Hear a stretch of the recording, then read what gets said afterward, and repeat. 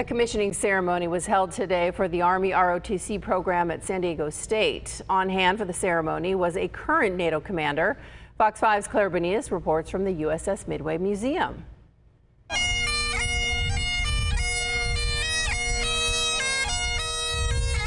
It's a day these officers will never forget. For the land of the free, going from graduating cadets home of the brave,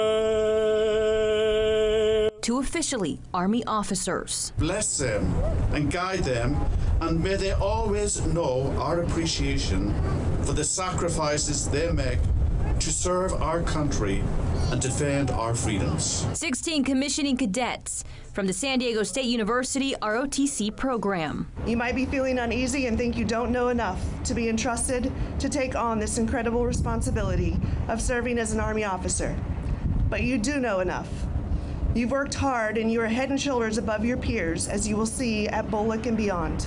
The class of 2022, joined by an Aztec ROTC alum. It's a day to celebrate your commissioning. Lieutenant General Roger Cloutier, current NATO Allied Land Commissioner. It is an obligation that I received in my commissioning more than 30 years ago, and it's an obligation that I pass on to you today. Lieutenant General Cloutier finally able to make it to San Diego after so many years and explain why this city means so much to him. I met my future wife here. She was a cadet and actually proposed to her right over there at Seaport Village. So a lot of really good memories, not only personally, but of working with other cadets and being in the program, and then seeing cadets from San Diego State throughout the Army over the years. So a lot of great memories. It's just a great place to be.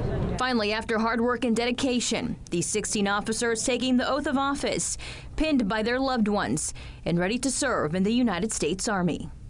So what is next for these officers? They will be headed to leadership training for their specific jobs around the country. Reporting from the Midway, Clara Benitez, Fox 5 News.